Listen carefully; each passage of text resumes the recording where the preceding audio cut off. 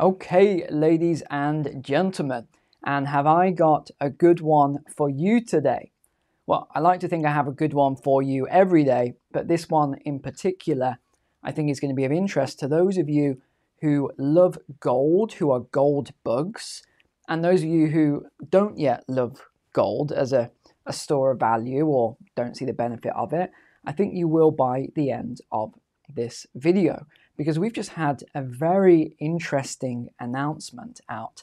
It's actually happened 5 days ago. It took me 2 days to even hear about it because it wasn't in any of the media. And then I've just been watching it the last 3 days to see what would happen, because I was pretty confident that the currency would strengthen. So what am I talking about? I'm talking about a new gold-backed currency which has just been launched. This is the first one globally in this sort of generation time period. But I also want to talk about the US Federal Reserve and what they have. They're quite upset about this. The IMF, the International Monetary Fund, is also really upset that they've released a statement. They're deeply concerned. They're going to be monitoring it. There's talks of all sorts of things. In fact, I'll show you the sanctions as well. And when you understand this stuff, like many of us do, you know what exactly is going on. We're seeing this change in power, and I'm working on a small documentary piece as well, which I'm hoping to release probably in May time, but early if I can. And it really is about this changing dichotomy of powers, global powers. And it's not necessarily just these superpowers that you would think of, USA, China, but there's a lot more going on, because when you have smaller countries or smaller powers that are getting together, you can also see that change. We saw this throughout history when the Roman Empire or the Ottoman Empire, or I could name a dozen empires, were challenged when smaller groups got together and said, actually, enough's enough. We're not going to let you do this or conquer this region and things like that. So we have a lot of examples of this, and this is another thing that I'm seeing at the moment. So we've got a lot to talk about. I want to jump straight into the shared screen here, and I want to begin just with a little context. So where is the US dollar official? So the official currency of a country, and it's not actually many. You would have thought it's more than this. So the USA, obviously, and this is the largest, it's $21 trillion. And then if we go down, Puerto Rico, of course, is a territory of the US, although it's disputed. That's 100 billion. Ecuador, a country, 100 billion. El Salvador, 25 billion. Zimbabwe, which is what we're going to talk about now, 18 billion. Now, you go down and it's a lot less. So really the main countries where US dollars are used as a currency is the USA. And then it's also used as foreign reserves. So central banks hold US dollars. Now, we talked about this in other videos and the Great Depression diaries and things like this, but you'll all remember this photo. This is where the wheelbarrow is worth more than the money being carried, the currency notes being carried in it. And we've talked about this a lot. I've actually got one of these bills here. This is a $100 trillion Zimbabwe bill. I've got one in the studio here somewhere.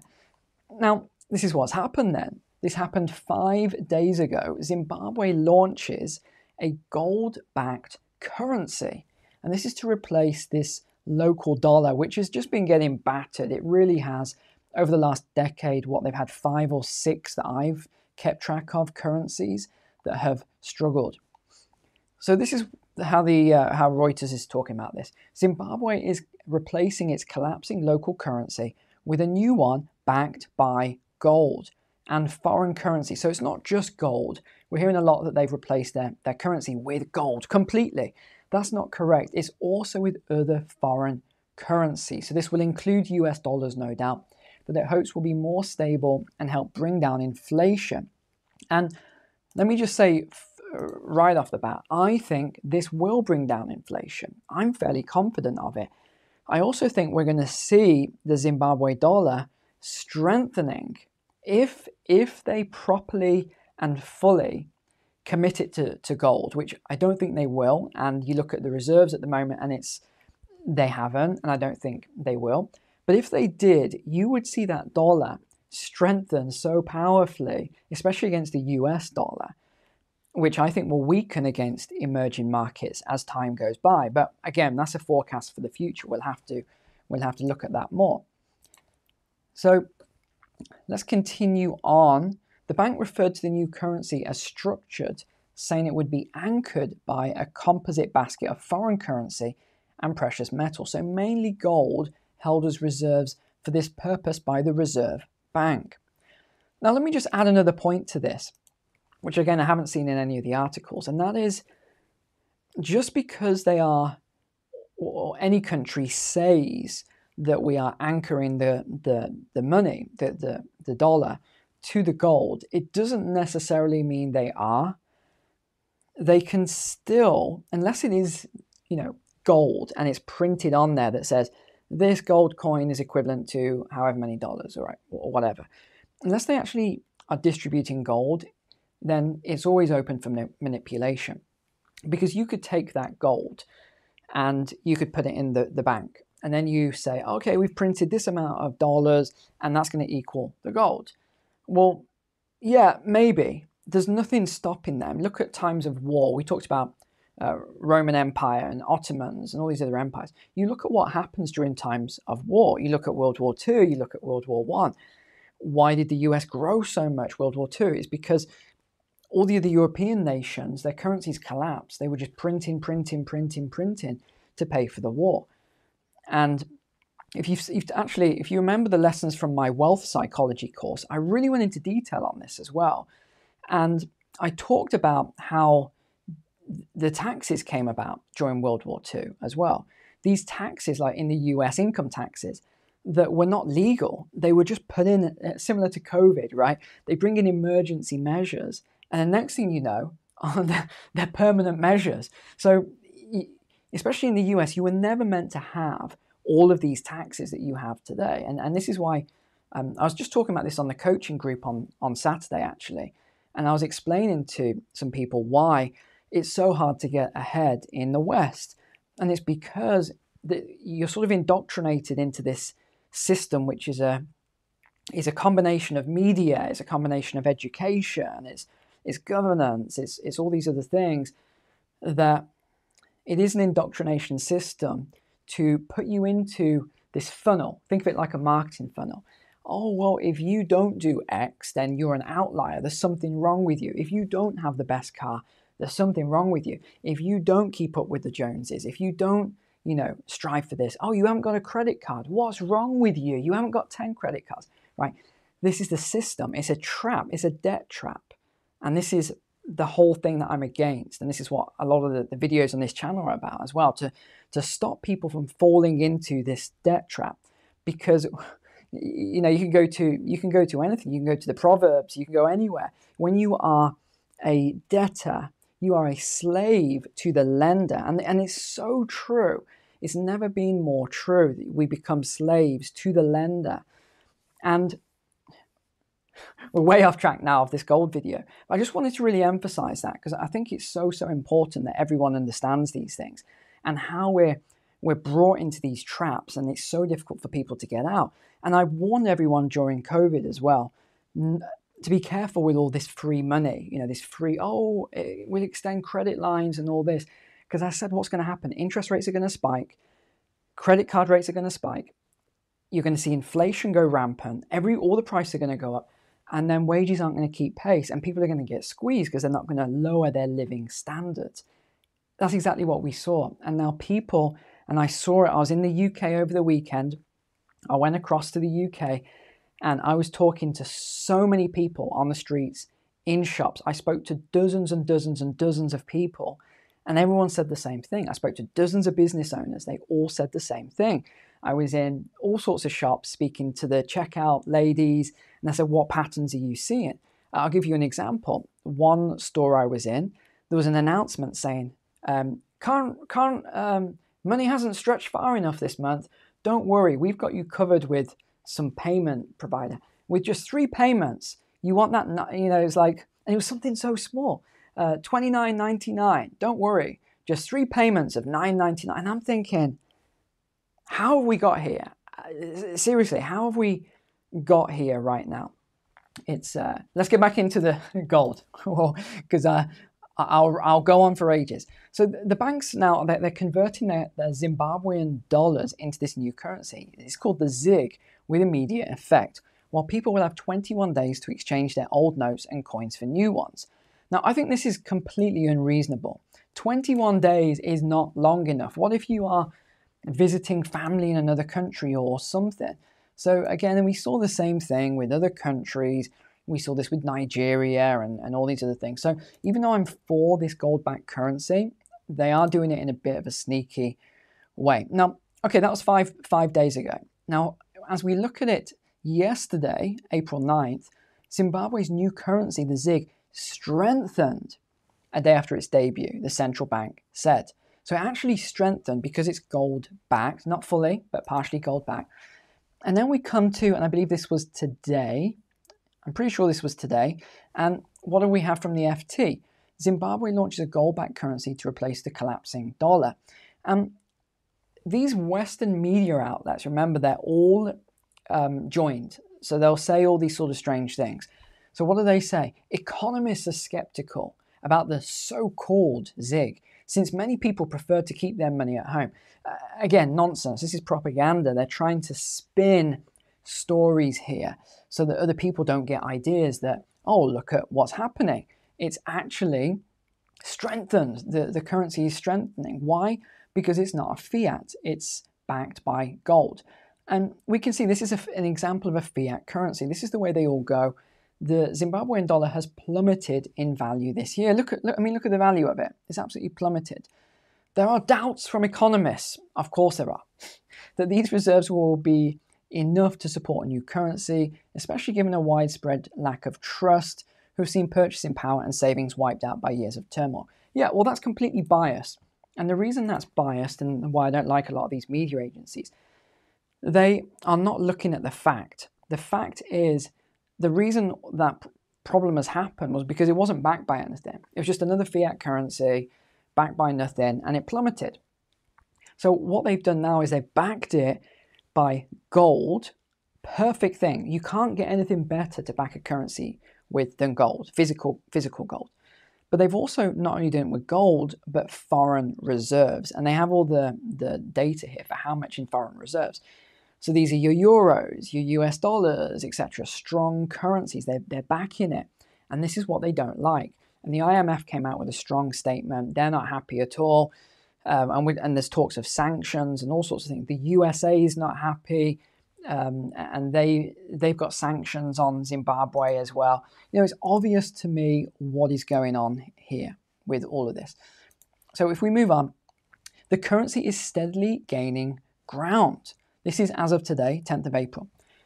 Zimbabwe's bold move towards financial stability with the introduction of the ZiG, a gold-backed currency, sees mixed reactions as it gains traction. Despite initial turbulence in commerce, which is normal, by the way, that is going to happen, including challenges for banks and businesses adapting to the new system, the ZiG strengthens, let's just have a look at this a second, the ZiG strengthens against the US dollar. No wonder the US are not happy, as in the Fed is not happy about this. The IMF, so here we go, the International Monetary Fund, which in February urged the my brain's gone funny, liberalization of the exchange rate, said it will support authorities' latest efforts to restore macroeconomic stability, adding that it needed time to review the design and implications of the new currency arrangement before weighing in with an assessment. So basically, Zimbabwe just pushed ahead. They said, look, we don't care what you say, because this happened a month and a half ago in February. They've just pushed ahead with it. So the IMF wanted them to just do nothing while the IMF assessed it and made their own plan and said, oh, hold on, we think this. Maybe we'll give you this amazing loan. Again, that's what the IMF does. They give these loans, which then impoverish the countries because they can't pay them back properly. And no, Zimbabwe just pushed ahead with this gold-backed currency, foreign reserve-backed currency. And now the IMF is not happy. I'm not sure if I got the statement actually from what they've just said, but either way, they were really unhappy that Zimbabwe didn't listen to them. And yeah, this is the where we are. So what's behind the latest US sanctions? I think we know what's behind the latest US sanctions. New sanctions on Zimbabweans, including the president and his wife. Okay, so again, this is exactly what we saw with Gaddafi. Okay, I don't know. I don't want to get too much into the Gaddafi story because I could talk on this for 2 hours. But if you actually look at, and last time I talked about this, people said this is nonsense. I was in an economics forum, not a World Economic Forum. Let me class that again. An economics forum online, and I was a contributor, and I was talking about Gaddafi and what was happening in the country because they were talking nonsense. They said, "Oh yeah, human rights abuses and all this. The people were suffering and no education, no food." And I was like, sorry, this is absolute nonsense. Where are you getting all this from? I said, there was free education in the country. There was, loads of energy. Everything was good for the average citizen. I said, all this stuff is nonsense. What actually happened, okay, very controversial here, but he started, well, he wanted to move away from the energy with the US dollar, but he wanted to gold back the currency. Within days, there's a humanitarian, what do they call it here? Oh yeah, human rights violation. Within days, he's sort of, this most wanted list. Oh, but he hadn't been for decades. All of a sudden, he goes to gold backing and other stuff. And yeah, so that's all I'll say on it. We won't go too much in it because we want this video to stay online, don't we? We don't want it getting banned. The US is also the largest provider of humanitarian aid to Zimbabwe. I didn't know this. $3.5 billion. I wonder how much of aid is going to the own citizens. 3.5 billion. Wow. In fact, the US seems to give money, to pretty much every other country except their own citizens that are struggling. You look at the wealth divide in the US. I've never seen anything like this. I don't even know. It's probably the most extreme wealth divide in history. Again, I don't have the data and charts in front of me, but it's probably the most extreme wealth divide. And, people always argue this with me. They say, oh, no, but the average salary is up here is massive. Yes, only because you look at CEOs that we talked about yesterday, Jamie Dimon, and he's earning whatever it is, tens or hundreds of millions a year. That's one man's salary. You look at all these other CEOs, they're earning tens or even more millions per year. So you can't argue to me and say, oh, well, look at the average wage, it's whatever it is. I don't even know what it is at the minute in the US. It's absolute nonsense. It's skewed. You look at the minimum wage, what is it, $7.25, something like that.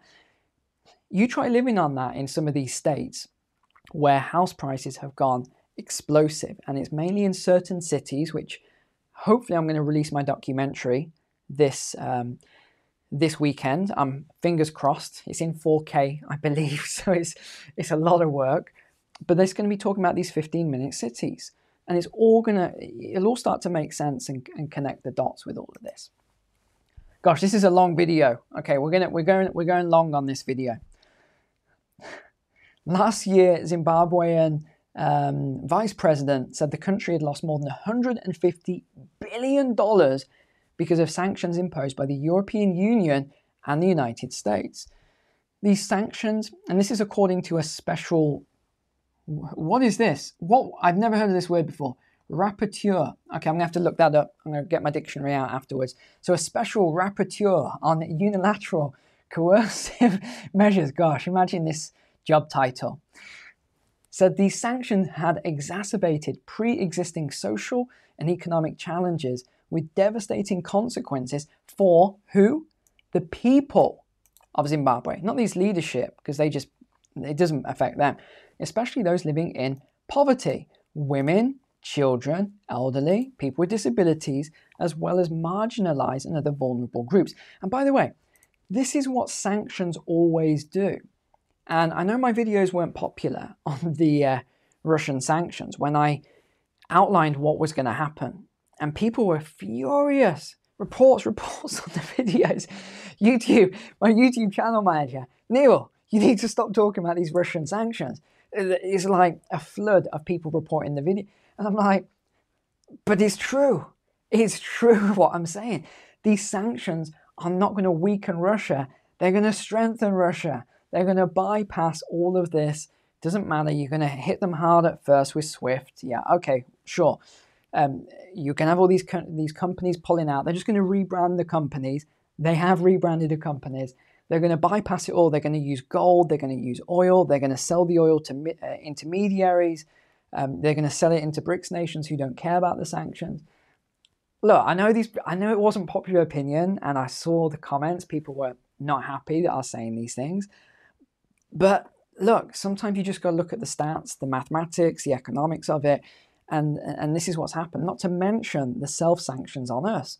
Look at energy prices. They've never gone back because of what has happened. Look at food prices. Some of that is from the sanctions on fertilizers and other things. Natural gas that was pumped in. Like, I'm sorry, but it's a fact.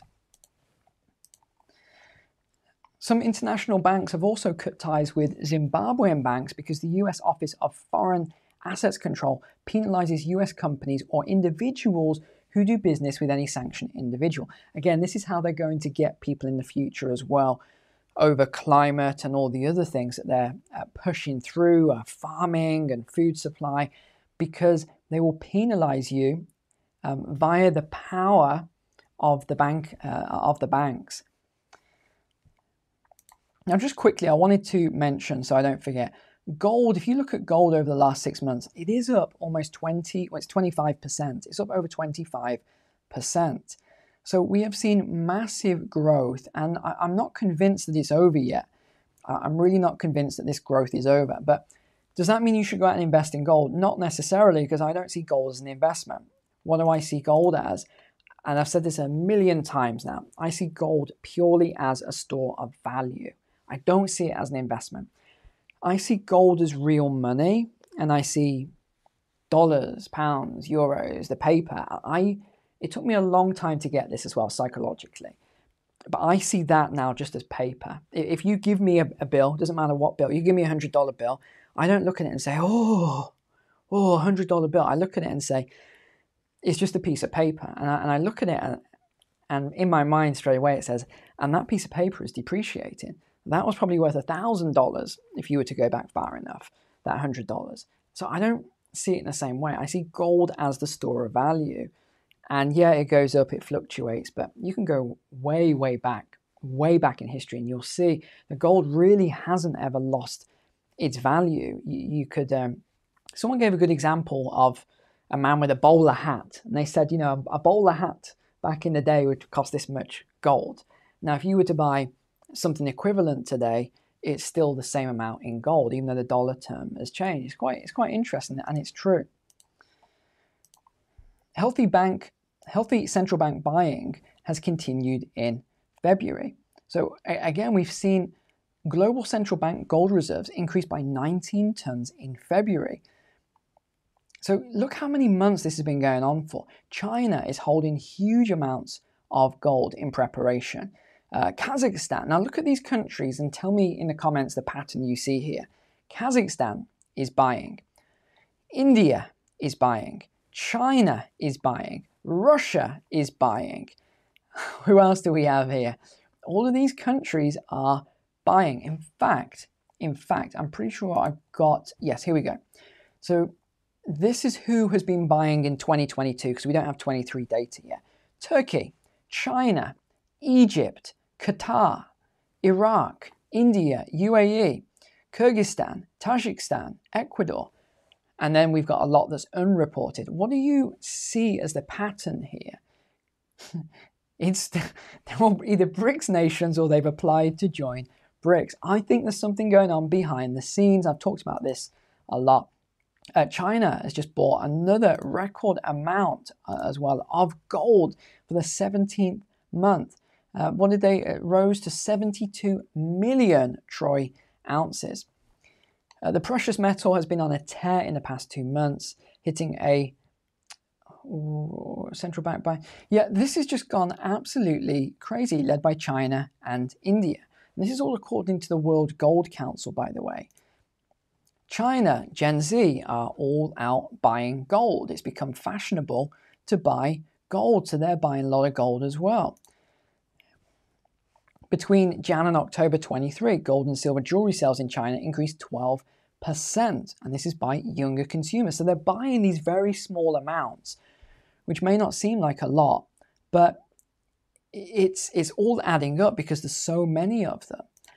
Costco is selling 200 million in gold bars monthly. This is an estimate by Wells Fargo.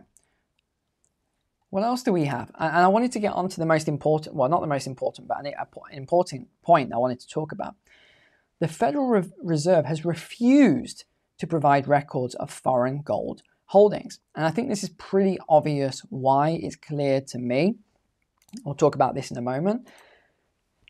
I think my theory is that since these sanctions have occurred, all of these countries that were holding their gold in the US have gone, wait, what? All the Russian gold, all the dollars and everything were basically taken as a sanction. Hold on, I'm allied here with Russia. I'm allied with China and India. Well, if China gets into some sort of dispute over Taiwan, where Biden's already said that we'll go to war, it still baffles me that he actually said that. He actually spoke those words, and everyone's like, no, don't say it out. Be political. And then he retracts and he says, yes, we will defend. And it's like, it's the same thing, dude. You just said the same thing in a different way.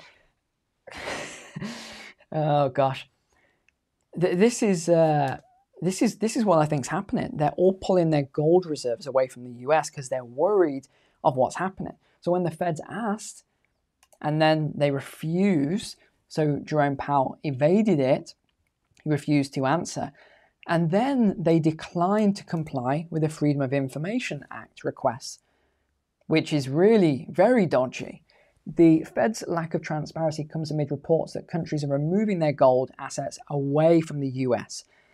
According to a 2013 Invesco survey, a substantial percentage of central banks expressed concern about how the US and its allies froze nearly half of Russia's 650 billion gold and forex reserves.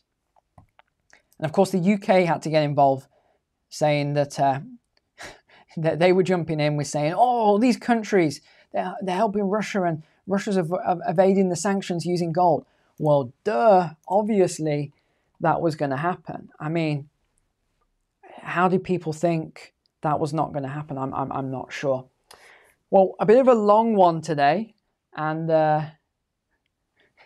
yeah, a bit of a long one. Probably went on a bit of a rant today, but I think it's really important you understand what's happening. And we have had the first country go, that they've gone back to a gold standard. And if we see more countries follow the lead with this, I think their currencies will strengthen if they actually do it properly. But I think you could see more conflict. I really do think you could see more conflict, because some of these people in control are not going to relinquish that control easily. And I think that is the real risk, especially with people going to a gold standard. So we'll have to monitor this. We'll have to see how it goes. But that's you up to date for today. Thanks for watching. Take care. God bless you and your families, and I'll see you tomorrow.